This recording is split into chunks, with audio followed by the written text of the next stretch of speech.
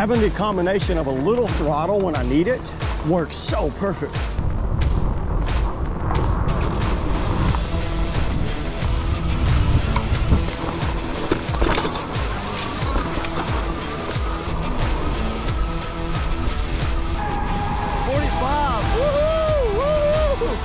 On that little downhill.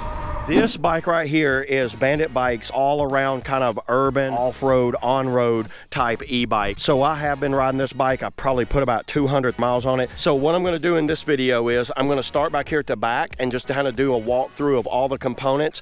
And then after that, I'll go to a speed test and kind of show you the speed test. And then after that, I'll do a final thought. So I will leave chapters below. So if you want to skip to any of those points in the video, you can do that at any time. When I got this in, it was extremely well packaged. It took me maybe 30 minutes to set this up. I was on the road in like 45 minutes because the battery had a half charge on it and I just couldn't wait to ride it. All I had to do was put on the front tire and a few other assemblies and I was good to go. Another cool feature is they give you a nice little toolkit, and check it out. They actually labeled it toolkit so you'll know, and keep this with you at all times because it fits like 99% of the nuts and bolts on this bike. So I always like to have a toolkit with me. So first off, let's start with the specs on this bike. Top speed on this is 28 miles per hour, which gives it a class 3 rating, and throttle only has been 20 miles per hour. It's a 750 watt hub drive motor and it produces 75 Newton meters of torque. Very powerful motor. Been extremely impressed with that motor. The controller on it's a 48 volt 750 watt 18 amp controller, and the controller is located in here. So it goes from 0 to 6 on its pedal assist, and the battery on this is a 48 volt 14.5 amp hour battery, and it comes out at 696 watts. Claimed range by Bandit bikes is 60 plus miles using pedal assist and 50 miles using throttle only. I did test this thing out and I did a long range test on it. That's fairly close to what you get, which is kind of crazy on the size of this battery, how they've maximized that energy with this amount of power. Integrated the battery into the frame. I always like seeing this. Has a lot cleaner look, and it is a removable battery. If you want to take it off, you basically turn that key, this pops off and it comes out, and that's how you take the battery off.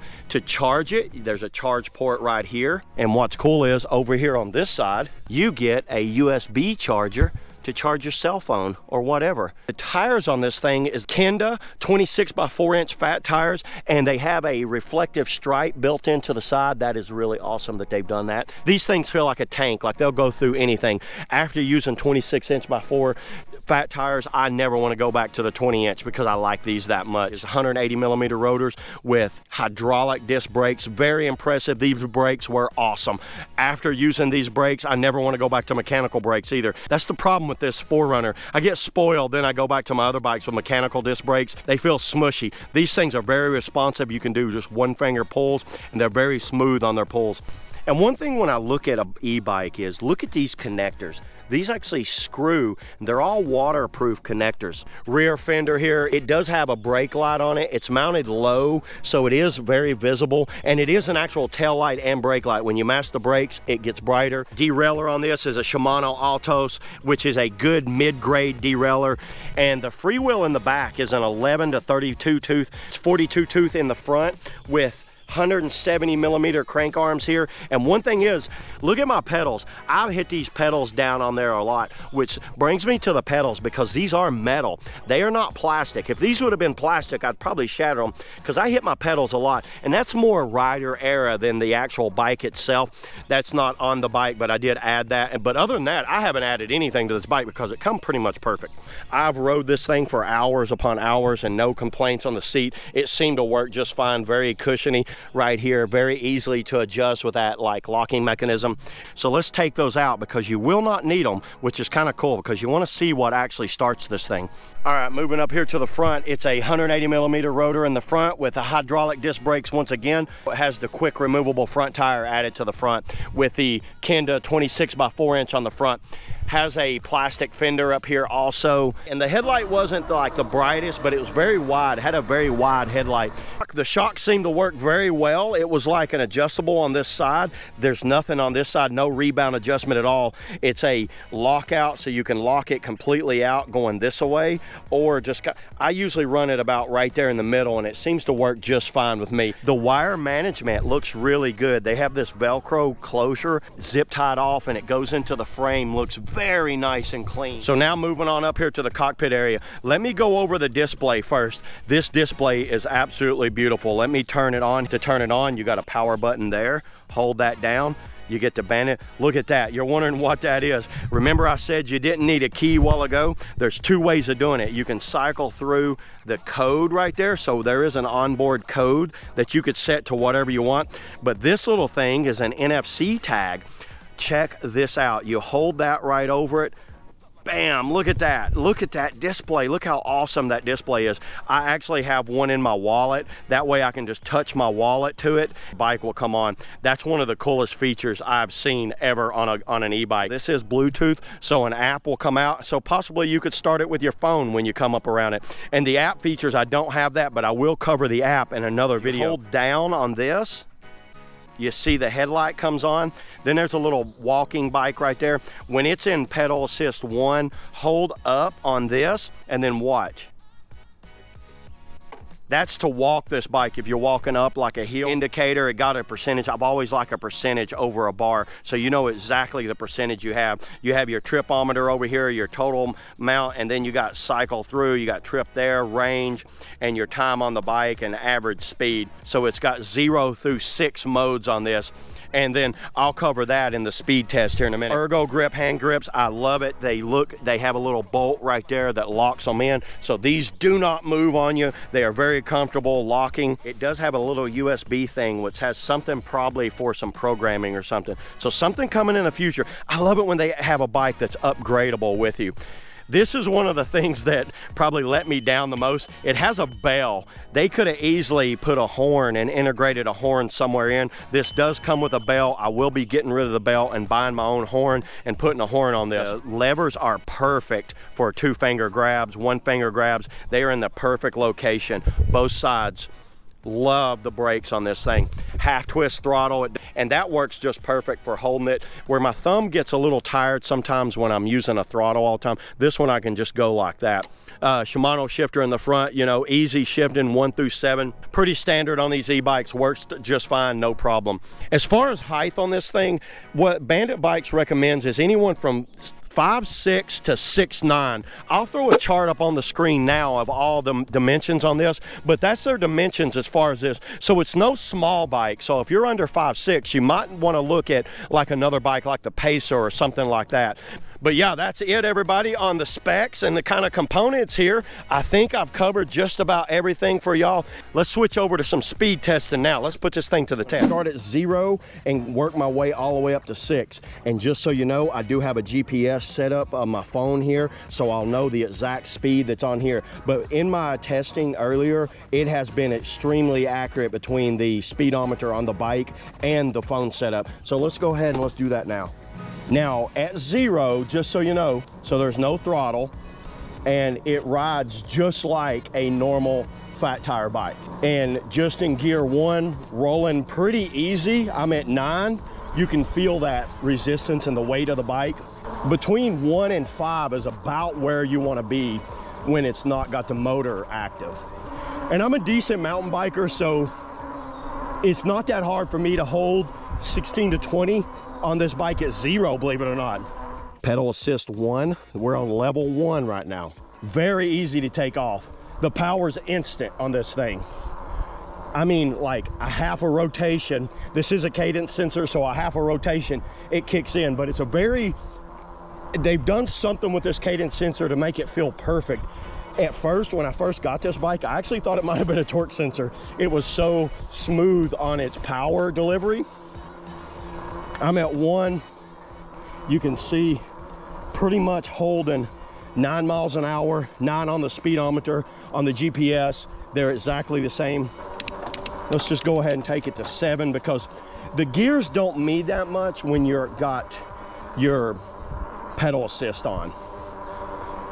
It's a little harder to pedal, but the motor's taking over a lot of it. And just so you know, it's maxing at 10. So there you go, that's 1. And by the way, when it's on 1, check it out, the throttle is engaged. So let's say I'm riding at 1 and I kind of want to get around somebody. I just like give it a little throttle and then I can get around and then go back. Go to pedal assist 2. We're holding 12.4 on level 2. It seems to hold between 10 and 12 on level 2. Level 3. Once again, that power jumped. It looked like 4 miles per hour. Now, the good thing about this, what I find is if I'm in a higher gear, I don't ghost pedal with this at all. I feel like even though I'm in level 3, I can go even faster. So it's like, I could start pedaling. Now my motor cut off, it feels like at 15. But if I want, I could speed up like this and pass that. Pretty easy, which is awesome. We got another stop sign coming up. By the way, the brakes are a little squeaky on this thing. All right, it looks like it's holding right at 15 on 3. Let's go to 4. So now we're in normal mode. So we went from eco mode to normal mode between 2 and 3. Level 4 is like a higher normal. And I'm usually between normal, I'm on 3 and 4 almost 90% of the time, because look at how this holds.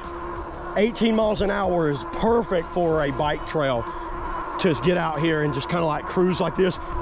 I don't feel anything past 18 going up. This is one of my favorite levels here between 3 and 4. Let's go to 5.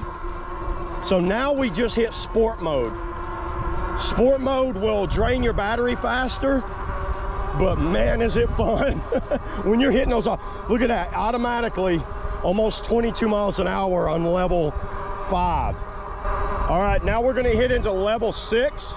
So on level 6, almost instantly, even at 22 miles an hour, I felt, now the motor's maxed out. You're maxing out that 750 watt motor and it's peaking as much as it can right now. And check that out. That's not pedaling hard at all. That's almost just kind of like a smooth cadence that I have going on. 27, 28, hold it very well. It'll hold 26 to 28 fairly well, and the GPS is backing that up. Extremely smooth on level 6, and you can see I'm not pedaling overly hard. All right, we got a stop sign coming up, and watch how quickly I can stop. That's fast. So it doesn't matter if you're in 1 through 6, it doesn't matter. It's like when you're throttle only, it's gonna go the same no matter what. So let's go ahead, taking off. I'm not pedaling at all. Throttle only, and it's a half twist throttle. It's got the, it's got the little throttle over here. It got to 15 in a matter of a few feet. I'm right at about 185, 190. And this is pulling me at 20, which is a class 3 e-bike for throttle only. 28 is class 3, and that's holding 19, 20, and the GPS is exactly saying that too. Now obviously throttle only is going to eat that battery a lot, so you got to be sparingly with that throttle. I actually don't use it that much. I use it mostly when I'm in turns, cornering, or just kind of like wanting to kind of like get around something real fast when I'm using the bike in level 1. And what's funny is you don't have to go full throttle. So we've established that it holds 20 at full throttle. Watch this. If you want to go down,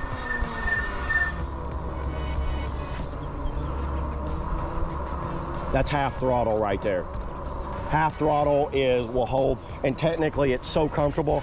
I used to use I used to be a big fan of thumb twist until I started using these like throttle twists, these grip twists. I'm liking this a lot because I can rest my hand like that, and it's holding it kind of like a cruise control. It's just holding it right at 10.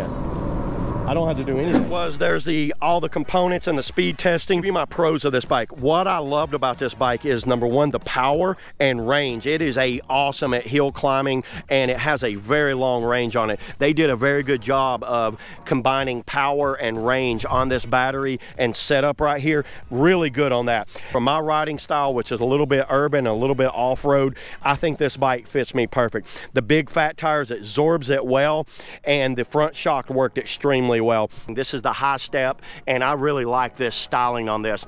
And the quality of all the components and all the quality of this thing was very good. It just worked. Stopping power was phenomenal with these hydraulic disc brakes. As far as dislikes, there's actually not really much. I can nitpick and say, you know, the bell, it could use a rear shock, but obviously you put a rear shock on it, the price is going to go up. And other than that, I really can't think of anything else that I would actually complain about this bike. Everything worked exactly as advertised. I can tell you right now, I don't usually give prices on my videos because prices fluctuate so much, but what I will give you, type in my code WADE on the link below, you will get that Bandit Bikes is giving you $100 off of any purchase of any bikes. They have a wide variety of bikes on their website. Even if you don't want to buy one, just go look at what a really cool e-bike is. They are only available at dealers and on their website below. These are not available anywhere else online. So if you want to pick one up, I suggest you use the link below or go find a dealer. So yeah, that's all I got today, everybody, on the Bandit Bikes Forerunner. Let's go riding. Cabin here. There's a bike trail behind me. Let's get out of here. See you guys in the next video. Woo!